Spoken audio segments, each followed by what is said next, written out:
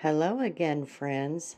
Today's detail is a 1993 Kenworth W900. This is a old truck and it's a dirty truck. The customer just wanted it cleaned up a bit, but don't invest a lot into it. It's just an old truck.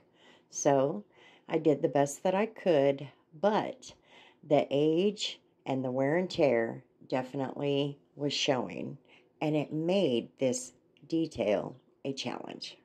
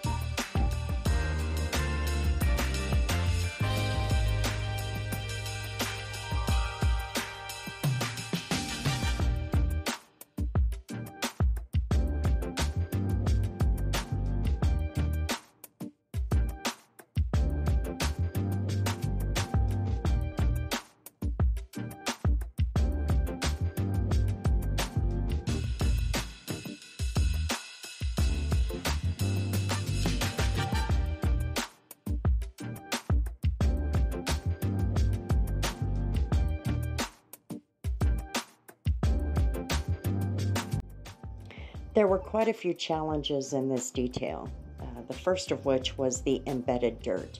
Whether I was using the magic eraser or the detail brush, it just did not want to come out. My daughter was able to work some of that dirt out of those surface lines with a detail brush, but she had to hold it really tight, work on it one little piece at a time. It's just not a practical way if you're having to detail in a short amount of time, but she was able to make it look good. I used the steamer, I used the magic eraser, it just wouldn't come clean.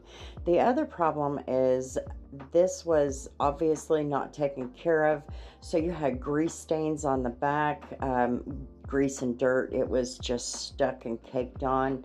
There was smoke and dirt on the walls, which are that obviously it's a pleather, but it was definitely a difficult thing to handle. So I had to pull out the super clean and put it in my spray bottle full strength. I didn't have a choice, and it did break through all of that, but it was still a challenge nonetheless.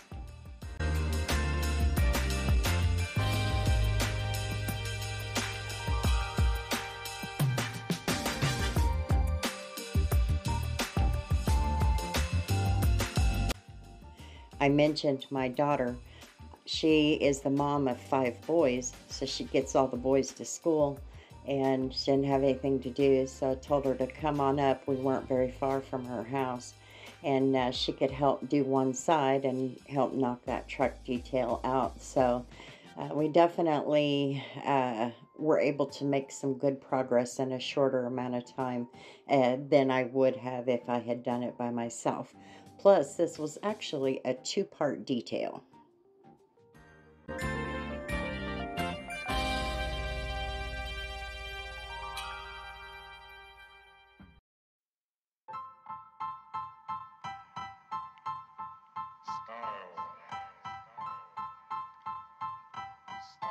is the answer to everything. A fresh way to approach a dull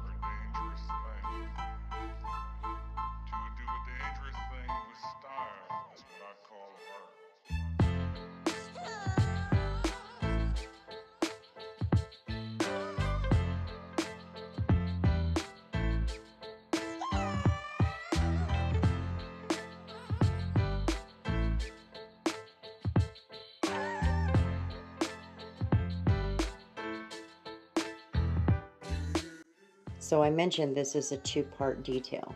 I'm actually going to also be removing the lettering from the exterior of the vehicle. That will be in another video, so keep watch.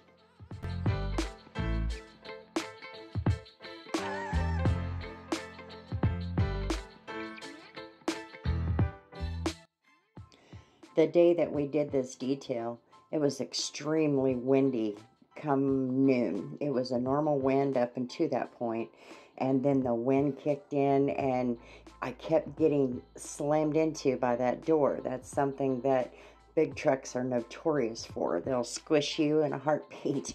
So my daughter took some of those vice grips and pinned the door open because, ouch. With the carpeting, we just did the best that we could to vacuum out as much as we could.